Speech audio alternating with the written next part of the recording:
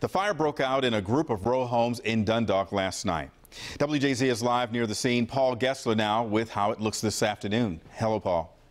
Hi, Tim. Yes, you can really see the extent of the damage from behind these homes on Highshire Court here in Dundalk. Restoration crews have been busy restoring these 4 homes damaged last night and into the morning.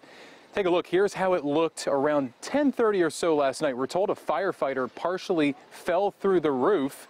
He and a resident were checked for injuries on scene but are expected to be okay. Firefighters got it under control just after midnight. In all, 21 people have been displaced, and the Red Cross is helping them. Fire crews rolled through here as recently as around 11 o'clock this morning, but as you can see, this was a challenge given the fact that this seems to have started in the middle of this set of row homes. For now, we are reporting live in Dundalk this noon hour. I'm Paul Gessler for WJZ.